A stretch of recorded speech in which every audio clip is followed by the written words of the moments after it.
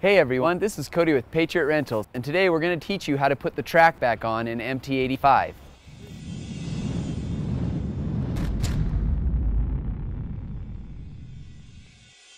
So if you've ever been in the situation where you've been working on your job and all of a sudden the track comes off, the first thing you want to do is stop operating the machine and look at the problem that we have.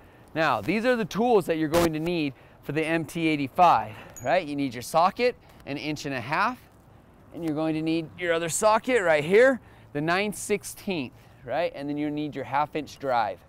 I like to have a hammer, a cat's claw, and 2 pry bars. That just helps me out. You'll also need a wood block. I always like to wear gloves because I don't want to bust my knuckles up or my hands, or it's just better to wear gloves. Your first step, go ahead and turn the machine on, okay? You can use a stump, a block. If you have a lift, use a lift. We're gonna move this right underneath the corner. As you can see, that's gonna give me my wedge in the back. I'm gonna hop on the machine and I'm gonna relieve all the pressure so that my track is hanging. See how it's hanging? I'm able to work with it. I'm gonna go ahead and turn off the machine. We wanna make sure that we're always safe. Don't have your feet under something that will crush you. Don't have your hands anywhere where it can get hurt. So, I'm gonna look right now. I came off the idler. I wanna get that on the idler. Now, I wanna get it back on. And the way you're gonna loosen this track is the following. Here we go. You need your socket, the 9/16, and you need your 1/2 inch drive. There's a plate right here. So here's the plate. Here's your larger nut right here, which would be your 1.25 inch, your smaller one. You take your 9/16, put it on the drive, and you're gonna go ahead and take this off, okay? Okay, once again, we don't wanna lose our products, so keep your products near your tools and in the same area. Now we've exposed this nut, which would be your 1.5 inch one. That's your tensioner, right? That's what's controlling the tension. To tighten, you go down. To loosen, you're going up. So we've loosened our tensioner all the way up using our 1.5 inch. This is your idler. See how this is nice and loose? It goes in and out. And now we've got a lot of play with the track. Get that back on. There, I didn't have to use the pry bar after all, because this is so loose right there. So now the track is on. We have it on the teeth.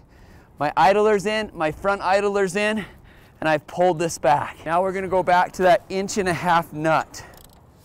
We're gonna start tightening it. You're just gonna keep going until it grabs.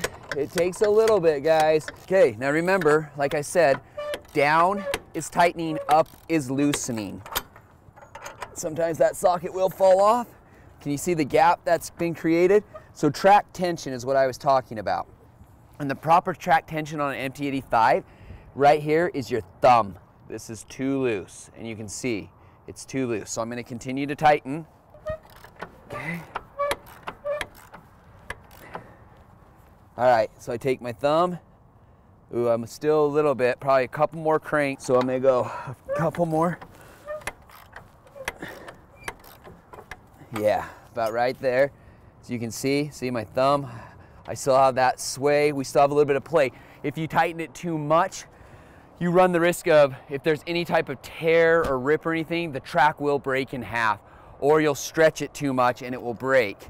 So now we're gonna go ahead and we're gonna put the plate back on. So you go down here, 1/2 inch dry. Oops.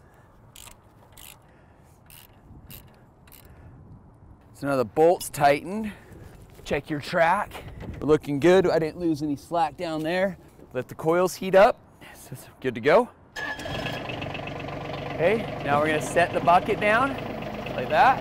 Move this out of the way, the railroad tie. Just gonna set it here. We're gonna go ahead and run it, make sure we're on.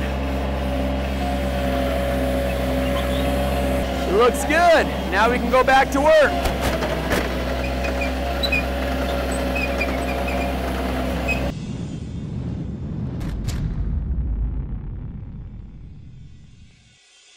Stop filming me. You're being a creeper.